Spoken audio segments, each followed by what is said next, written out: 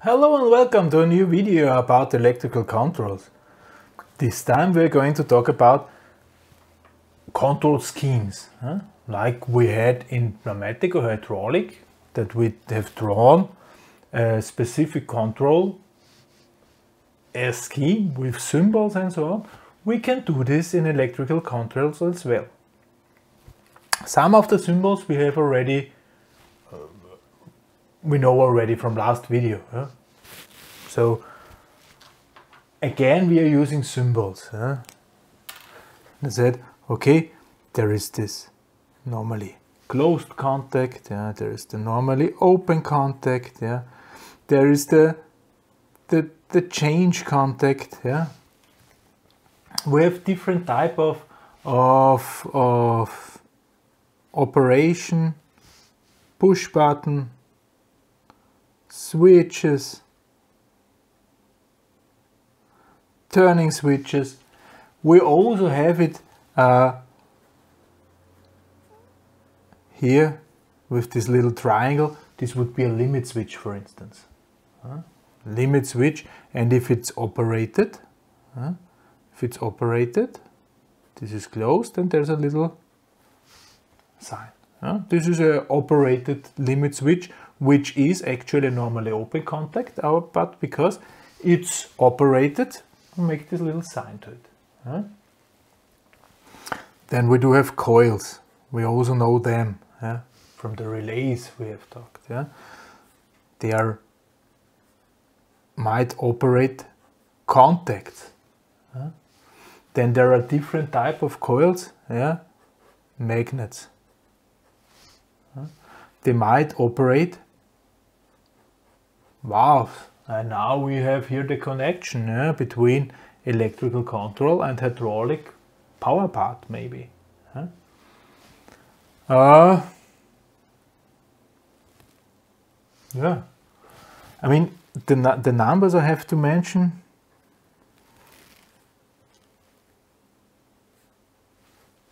Of course.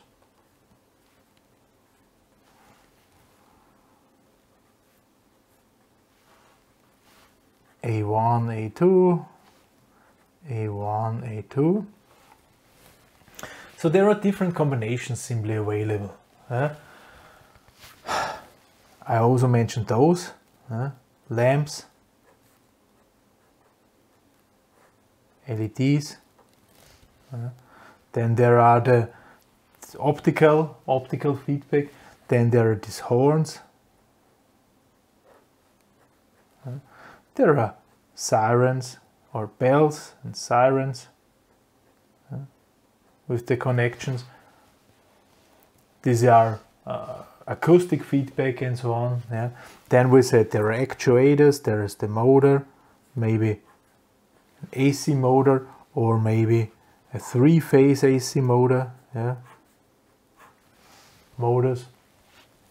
And there are also, we talked about the stuff here.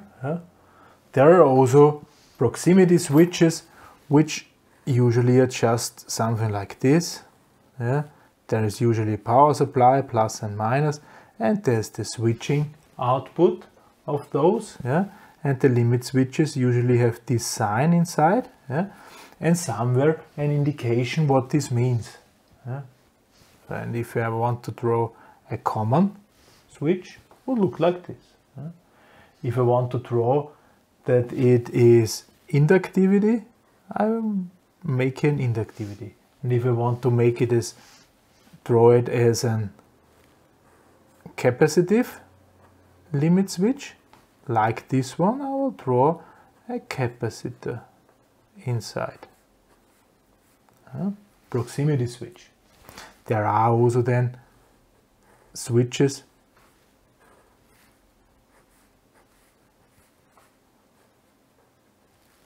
which do switch because of something. There is a little switch symbol inside, there is the input, and here this might be P, then it's a pressure switch. So there are a bunch of symbols simply available, and in our scheme we just draw how those are connected. We only have one issue. there are several switches, there are several lamps, there are several LEDs. Which one do we mean? We talked about this in pneumatics when we said, okay, we're giving those things names, and they are not Rudi, Karl or whatever. They're names with a more meaning, technical names. So I give them just a number. There are the first letters, so this would here be an S for switch. This would be a K for working element, for instance. These ones here would be P's for presentation, for indicating something.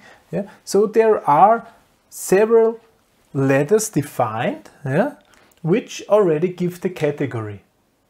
Okay, and if I need to specify the category a little bit closer, if I really want to indicate this as electrical or pneumatic or whatever indication, I can use a follow-up letter. So my name consists of a main letter, always a main letter. If I want or have to specify it a little bit closer, the function, I give a second letter, the follow-up letter. Together we have an idea what this element is doing. This is an indication, an electrical indication. This is a switch, switching electrical parts. Okay. This is a power part. This is an electrical motor. Q something. These are the letters. I will attach to this video down in the link area. I will attach an overview about available letters, for your reference. For sure you don't have to know them from the top of your head.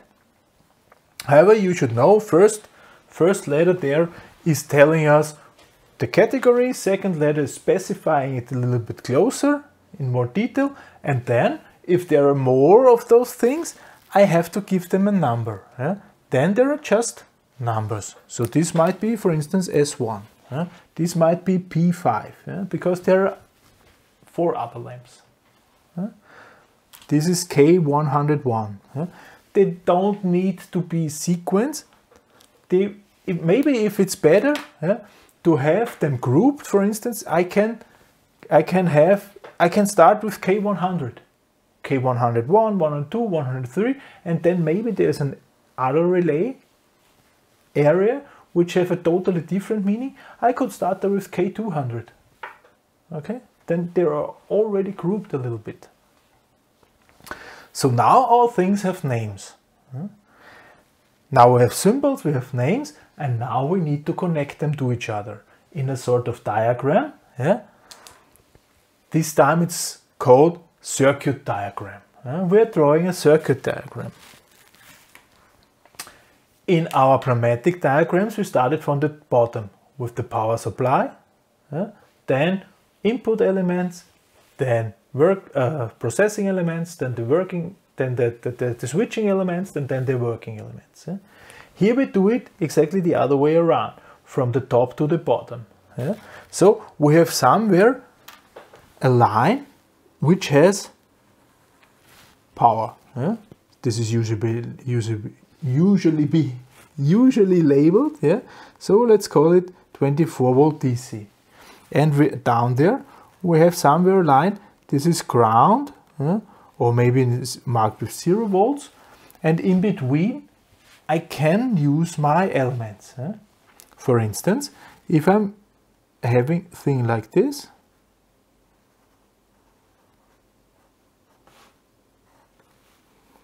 this is S1, 3, 4, this is P1.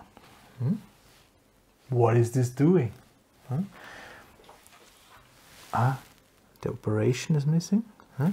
If I'm pushing the button, P1 is lit. If I'm releasing the button, P1 is off.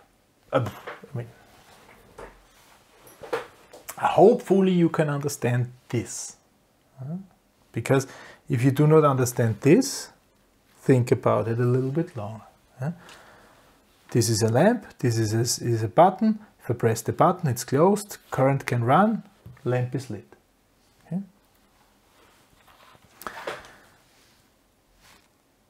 Now, let's see if we do it like this.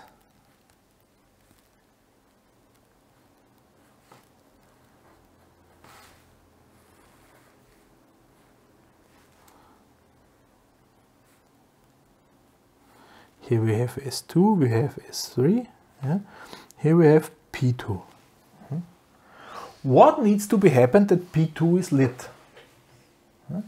I have to press S2, then the current is coming to here, but here is still open. I have to press S3 also, that we get a connection, and now P2 is lit. So this is an AND operation. Okay, this is an AND operation. I can make an AND with my contacts. So already good. Now let's have a second look.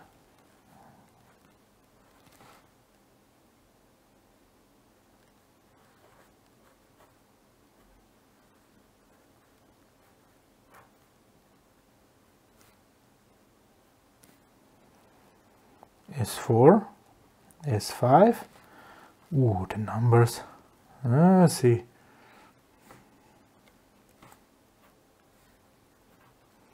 P3. What happens if I press S4? Here current comes already lit. What happens if I press S5? Here current comes already lit. So regardless if I'm pressing S4 or S5, this is an OR combination. Okay, so I can do logics with the simple use of my contacts. Okay, I have an AND, I have an OR. Well, a NOT is not very difficult, yeah, because if I want to have a NOT, yeah, then I will simply use a normally closed contact, because then it's opening. Okay, so let's make a two-step approach. Let's see.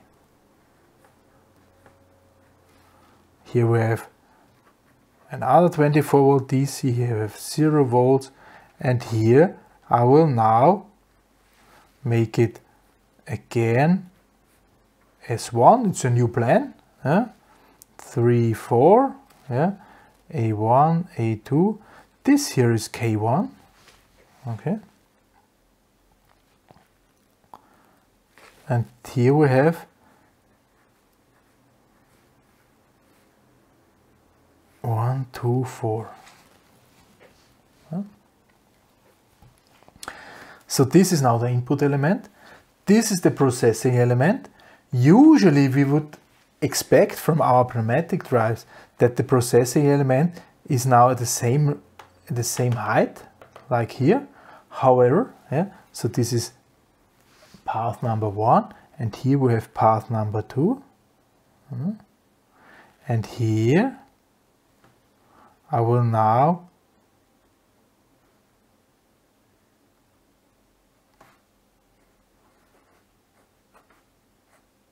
draw it like this. Now what's that? What's that? Where is this coming from? I will simply label this with K1. Then I know, okay, K1 and K1, this must be a contact of K1. This belongs to K1. Okay, so I can find, based on this, usually if this is on another page, there's even written on which page of the plan I'm finding this element. I can look up there, and here usually we write where we find this. So there it's written 2 in path number 2.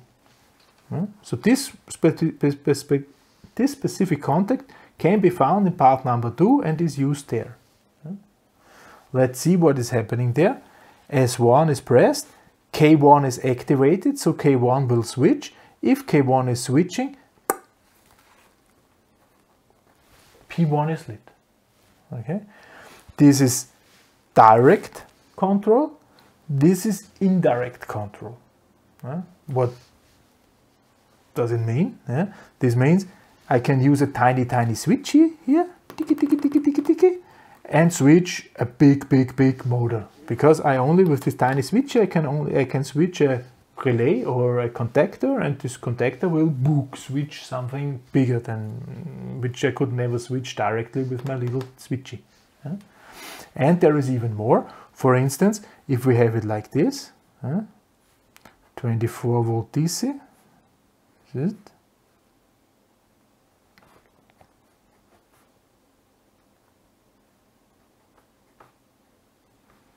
One, two, four. This is K1, A1, A2. Up to now, it looks pretty much the same, right? S1. Button 3, 4, back. We can switch on K1. Yeah?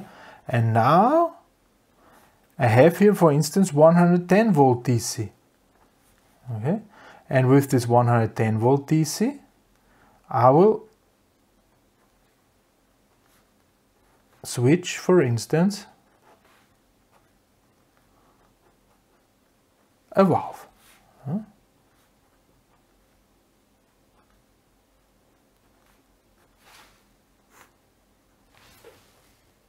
Okay, here we have K1. This is path number 1, path number 2. This is found in path number 2. Here we have 0 volt. Here this I call also 0 volt. Yeah. Now we're switching a relay. Okay. And this relay is then not switching only 24 volt, but it's switching a different type of voltage to my valve. Why do we do this? Why don't we use also here 110 volt? This is simple, because if we are using voltage which is above a certain value, so usually 50 volts, then we need to cover everything. There is simply more protective equipment. If we're using 24 volt in our control cabinet, we can leave everything open. 24 volt are not dangerous. Okay, 110 volts are. So I try to keep the 110 volts to a minimum and only mount it here, make it here at the power part, and the rest of the control I do with 24 volts, because that's usual and that's safe. In total it's cheaper.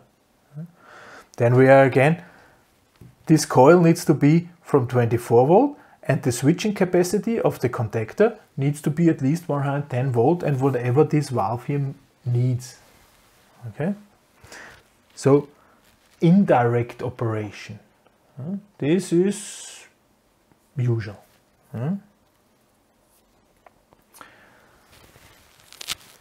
So we have an AND, we have an OR. If I want to have a NOT here, I simply use the normally closed contact and so on. Yeah, NOT and OR we have covered. Memory, storage. Let's see. I will draw now a little something. 24 volt. Here I will make ground. Okay. Now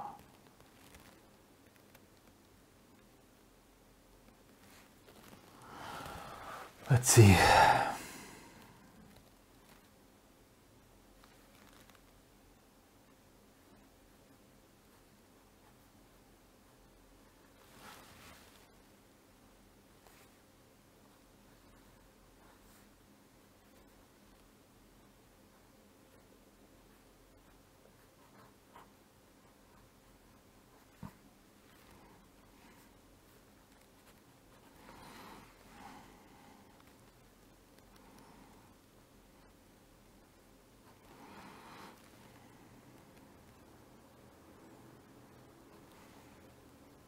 Two contacts this time.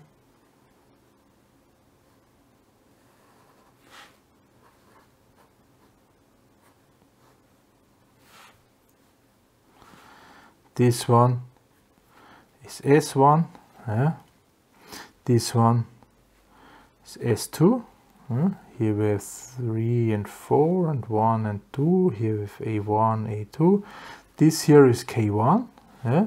So this is path 1, 2, 3. This is used in path 2. This is used in path 3. Here we have 1, 1, 1, 2, 1, 4, 2, 1, 2, 2, 2, 4.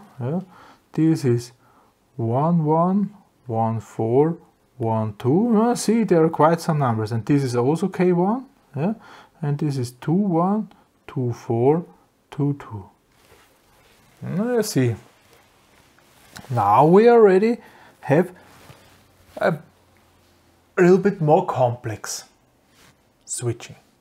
Let's think about what is happening. Now I press S1. Let's say it looks that way. K1 is not energized, it looks that way. Now I press S1. Book. S1 will switch here. This is a normally closed contact. So I do not press S2. So K1 will be energized. If K1 is energized, tuk tuk, P1 is lit, because this is tuk. And the other thing which is happening, K1 is switching here on and is bypassing my button here.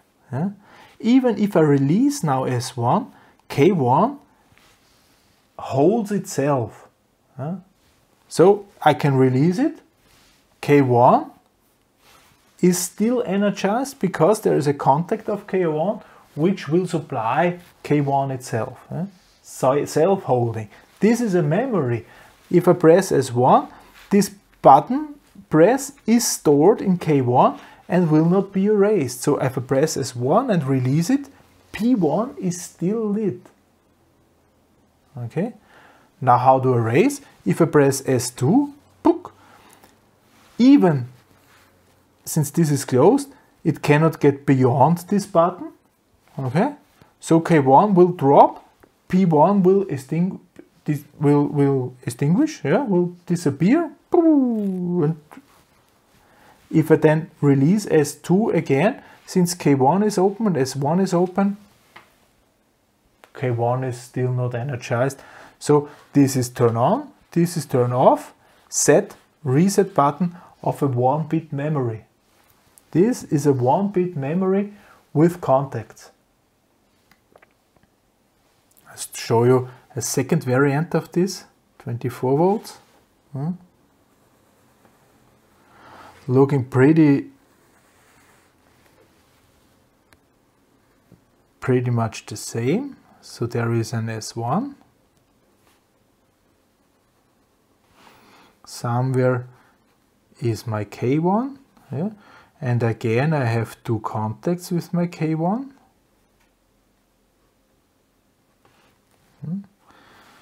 This is path number 1. Here's path number 2.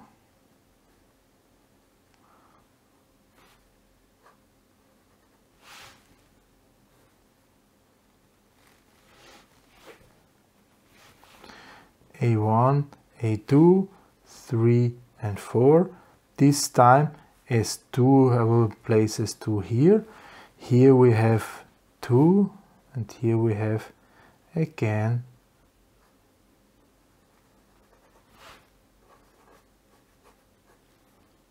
have it again like this. Here we have P1, here we have K1, this is also K1. This is used in 2 and 3 like before. So here we have 11 and 12 and 14. Here we have 21 and 22 and 24. Here we have 11, 14, 12, and here we have 22, 24 and 21. Okay, now it should be complete. A second variant of this, you see, it's pretty looking the same. Again, what happens if I press S1? Book, P1 is lit, because this will be energized. Turned on, P1, boom, lit on.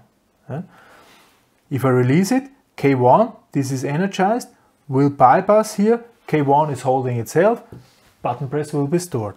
If I press S2, then this is interrupted, K1 will drop, P1 will get dark again, and if I release then S2, since K1 is dropped, K1 will never go back. So S1 is again store and S2 is reset.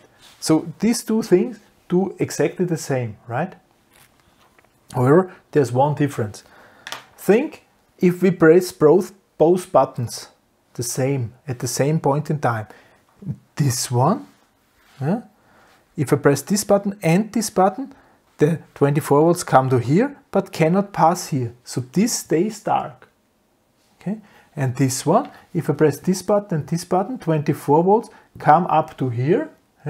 So this will be lit. So this is a 1-bit memory with priority to reset. This is a 1-bit memory with priority to set. Okay? We have ANDs, we have ORs, we have memories. When we are using time relays and so on, we can do quite some things. We can do really big electrical control systems. And this is how it was done. Electrical control systems, huge electrical control systems consists of racks and cubicles full of relays. They sounded everywhere you hear. Electrical controls. This is how this is working. This is how a circuit diagram looks like. You find references to each other and so on. Professional CAD systems, they make it easier. That then you can find K1 and which contacts is built in where, and those references, they are built automatically. It's absolutely necessary to have it on a more complex, if you have a more complex electrical control, to use these CAD systems. Electrical controls. Why we are using them and how we are using them will then be covered in next video. For this time, it's okay that you know now we are using symbols, we are naming the symbols, and the circuit diagrams show how these symbols interact, and because of this interaction I can have different functions. Next time we're talking about why I'm not doing this with valves. Why not? This we are used to up to now. We'll talk about this. For this time, thank you very much for listening. Goodbye.